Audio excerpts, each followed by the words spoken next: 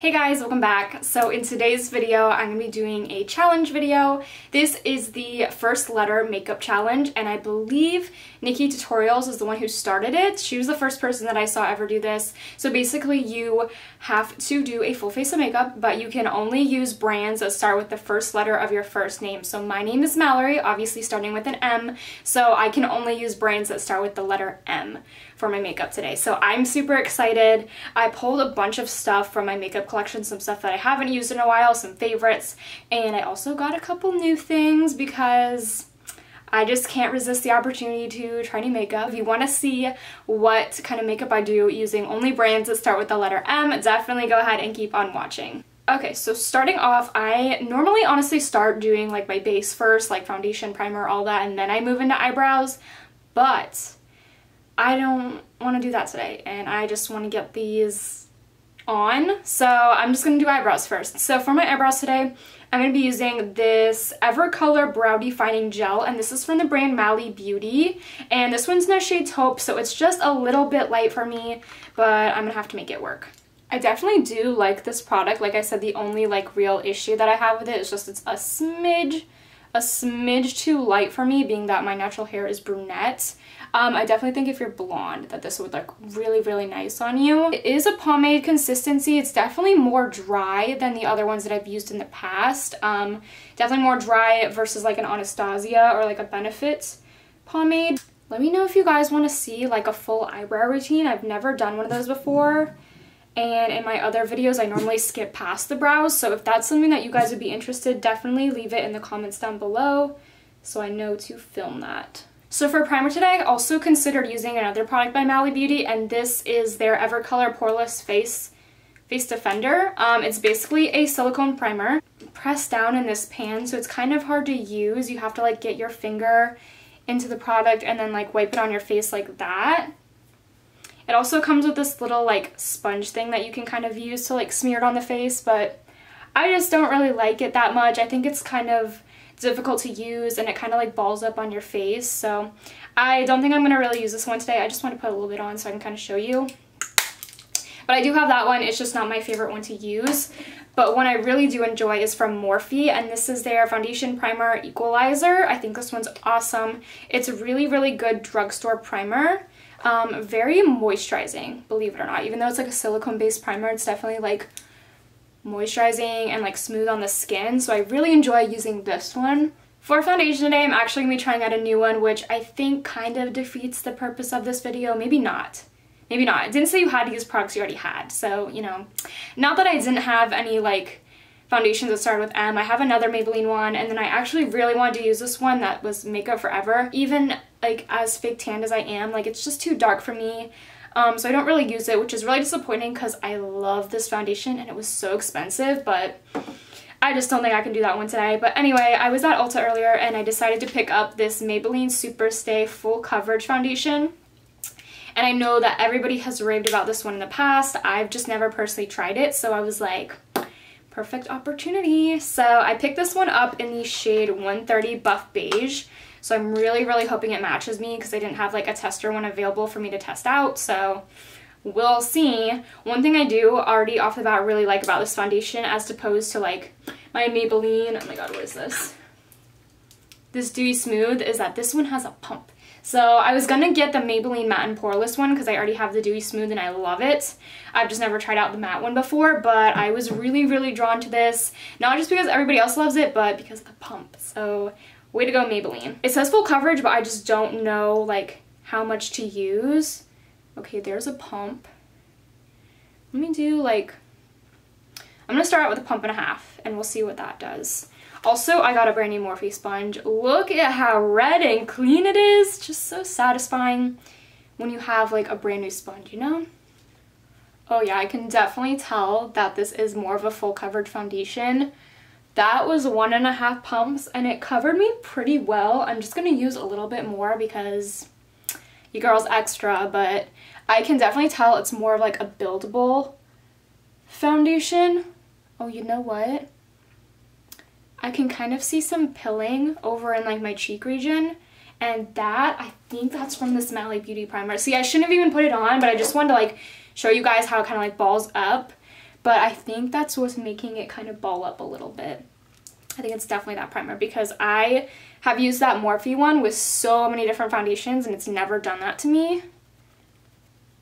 I think I'm just going to end up throwing that Mally primer away because I don't think I'm ever going to use it again. It's just not comparable to my other drugstore ones. Is this the matte foundation? Oh yes, Seamless Matte Finish. I was going to say, this is not dewy at all. It's not super matte that I look like I got the life sucked out of me, but it's definitely dried down really, really fast. So, I mean, that's nice. Moving on to concealer, I have another one from Maybelline, and this is the Master Conceal Camouflaging Concealer, and this one is in 20 Light. This one I have to oddly shake up before I use it because it's such a liquid consistency that sometimes I put it on and it like kind of squirts out like oil almost, which is really strange, but I'm just going to use this obviously under my eyes to cover up my dark circles and just kind of the normal highlighty areas. Maybe. Oh, whoa, that was so much. Oh my god. Oh my god, it came out way too much. I love, love, love that concealer. I think it's a really nice coverage and it's not super matte and thick that it makes you look cakey. However, that applicator is terrible. Like, you can already see like how it just randomly spit out a bunch of product. It's just not my fave. I wish they would have done it like with a wand. That way you can kind of control more so the amount that goes on each time, but they just had to do it to us in a squeezy tube. Now I'm going to be testing out another new product, and this is from Morphe, and this is their Bake and Set Loose Setting Powder, and I think I got mine, yeah, I got mine in translucent. I've had this one sitting in my collection for quite a while now, I just haven't tested it out, so let's turn this into a first impressions too. Take a little bit of this Morphe powder in the cap and use my tiny Ulta sponge and just very lightly bake under my eyes. I'm gonna go ahead and do my eyes. So for eyeshadow primer, which I don't actually use ever, but I figured since I have it and for the sake of the video, I'm gonna use one. This one's from Morphe, and this is their eyelid primer in translucent. Never used this one before either, so I'm surprised I'm using so many new products. Now for eyeshadow, the palette that I'm using today is from the brand Makeup Obsession, and this is their Life is a Party palette. I have never tried anything from the brand Makeup Obsession besides this palette. I got it for Christmas as a gift, and I have used it a couple times since then, and it's really, really beautiful. I love all the warm tones and shimmery shades in this palette. Starting off, I'm going to go in with the shade Sandcastle, which is a matte white shade. I'm just going to kind of use this as a base to kind of set down that primer. Now for a transition shade, I'm going to go in with the shade right down there, Smoothie, which is just a matte peach shade. And I'm just going to fluff this all into my crease. To sort of deepen up the crease, I'm going to go in with the shade right there, Funky Chicken. Don't know why it's named Funky Chicken, but anyway, it's just kind of a matte burnt orange, kind of like terracotta shade. And I'm just going to fluff this into the crease as well, but kind of keeping it a bit lower than I did that Smoothie shade. And I'm just going to dip back into Smoothie to kind of blend out the edges of that a little bit more. Next, to deepen things up a little bit, I'm going to go into the shade that's right next to Funky Chicken, and this is called Party, which is another matte, deep purpley burgundy shade. I'm just going back and forth between packing the shade on and blending it out so I can get the desired amount of pigmentation. And then taking that same brush that I just used for the shade Party, I'm going to flip it over, and on the other side, it's kind of like a flat blender brush. On the other side, I'm going to go right into the shade directly below Party, Mocha, which is a matte brown shade, and I'm going to ever so slightly pop that into the outer third as well. I think I'm going to go in the shade Forest right there, which is a more purpley shimmer shade. I've used a couple of the shimmers in this palette before, and they're really, really nice. But the Forest shade is the only one I haven't used, so I kind of want to try it. Actually, it's not the only one I haven't used. That's a lie. But it's just one of the ones that I haven't used, so I kind of want to try it out. So I'm going to put a little bit of that on my brush, and I'm also going to go in with this Morphe Jeffree Star setting spray, and I'm just going to give it a spritz to make it a little bit more pigmented when I put it on the eye. I used to be so obsessed with this setting spray, and not that I no longer am, but I no longer use it on my face because I realized that it makes my face sticky when I put it on. So I only use that one for like wetting my shadows now. I no longer use it to do like an overall like application on my face, like set my makeup, but it still smells nice. It's just really, really sticky and I don't like how it makes my face feel. So random side note. I'm gonna go into the shade Firework right up there, which looks like a really iridescent pinky tone. And I'm gonna put this in the inner corner of my eye. Now, so I can finish off the eyes entirely, I'm gonna go in with a mixture of Funky, Chicken, and Party and smudge that on my lower lash line. Now moving on to the face. The only thing I really forgot to get was bronzer. I already have a bronzer from Milani. This is one of their big bronzer in the shade Dulce. Don't know if I'm saying that right, but the only problem I have with it is just that I think it's a bit too light for me, unfortunately. This would work really good if I'm fair. The only thing is it kind of does pull orange, so it's not my favorite, again, just because of the color. However, it is the only one that I have that starts with the letter M, so I'm going to use it today, and we'll just see if it shows up. Okay, so it's showing up a little bit, definitely not as much as I would want it to. That's as good as it's going to get. Anyway, moving on to blush. This one I have is also from Milani. It's also one of their baked blushes, and this one is in Berry Amore. I think that's how you pronounce it. Sorry, I'm not good with the names. But this is another baked like shimmery blush, so I'm just going to take this on my new, what is this called? My new Alamis, I think that's the brand, Alamis brush. I got these brushes in my BoxyCharm, my February BoxyCharm, so if you guys are into BoxyCharm or any of you like watching unboxing videos, I will link my February BoxyCharm video down below. I just uploaded it and these brushes are one of the things that I got and I really like them so far. I'm going to go back in with my Morphe translucent powder and I'm going to use this to bake underneath my cheekbones. I'm just going to give that powder a minute or two to sit on my face. For lips today, this is another new product that I didn't need, but I kind of did need, product that I did pick up at the drugstore and Ulta to be specific, because they were having a sale on Maybelline, of course.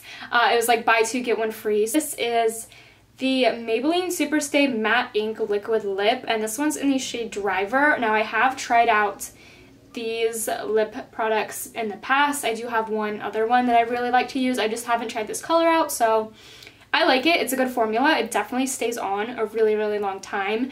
However, I think I remember it not being transfer proof. I think that was like the only issue that I had with it, was it definitely took a bit longer than some of my other ones I have to dry down completely matte. But I mean, it's a pretty formula and it's drugstore, so I got another one. And for highlight, this is a Mally Beauty product I'm actually really excited to talk about. It's one of my favorites, and this is their Effortlessly Airbrushed Highlighter, and this one's in Stardust. This is actually one of the most stunning highlighters that I have ever seen, ever tried out before. It's a very pretty light champagne-y gold, and it definitely has some glitter in it, but it's not super overwhelming. It just gives you a very nice, very over-the-top, shiny highlighty glow. I think it's comparable to my Anastasia. This is my Anastasia So Hollywood Illuminator. Mine is broken, so I can't really hold it up that well to show you. This is the Anastasia one right here, and then this here is the Mally Beauty one. Very shiny, shimmering golds. They are stunning. Like, as you can see, that is one swipe of the Mally Beauty one. So this is definitely, I think, the best product I've ever tried out from their brand. I definitely would recommend everybody checking this out if you can still find it. It's very hard to find these products anymore. I know I got like a crazy sale on all of mine at Kohl's not too long ago. And I also did a full face of like Mally Beauty. I will link that video down in the description bar if you guys are curious to see any of those products. Like I said, I got a crazy good deal on all of them. Now that I finally got most of everything laid down already, I'm going to go ahead and set it, because like I said earlier, it was starting to get a bit cakey on my face, applying all the powders and going overboard with the concealer like I did on accident. So to set everything down and kind of bring a little bit more luminosity back to my skin, I'm going to be using the Mario Badescu facial spray. This is the one with aloe, herbs, and rose water, the little pink one. I have not used this in so long. I'm trying it out again, mostly because, I'm not gonna lie, Ulta's having a deal right now. 5 times the points on certain skincare brands, and Mario Badescu is one of them, so you know I had to take advantage. Now for mascara to finish off everything entirely. Believe it or not, I didn't have any Maybelline mascaras at the moment. Now I, of course, had to pick up another one. So this is from Maybelline. This is their Lash Sensational, which I have tried this mascara before, the original Lash Sensational, and it was so, so good. I've been obsessed with it, and I think I've showed it in a couple of videos in the past. Anyway, this is kind of like a revamped version of it, and this is the Curvitude one, which claims that it provides a curvy full fan effect to your lashes. So it's a new variation that I haven't tried, so I figured I would pick it up. As you can tell, this is what the one looks like. It definitely does have that curved effect, so I can see why they call it Curvitude. And I also got mine in the color Very Black. I didn't see any like brown black ones in this particular like style of mascara, I guess, so I just had to get this one. So that's one coat right there. This kind of reminds me of the L'Oreal Telescopic, kind of in the sense that they both had that very thin wand, and it's kind of giving me that wispy, like lengthening lash effect. There's two coats there. I think I might like this one better than the original because that really made my lashes look that much longer and still voluminous. Like sometimes with mascaras, it's either like volumizing or lengthening. So it's very hard to find one mascara that kind of does both in one. I'm not going to do a third coat just because I'm a bit worried it might get clumpy, but I am very happy with the results of two coats. So yeah, this is a really good... Alright, so I think that is going to do it for today's video, guys. I hope you really liked the look. I think it overall came together really, really nicely, and I love all of the new products that I tried out. Definitely go ahead and give this video a thumbs up if you did like it, and don't forget to subscribe if you want to see more challenge videos somewhat like this on my channel. Of course, if you have any suggestions at all, please leave them in the comments, and I hope you guys have a great day. Thanks so much for watching. Bye!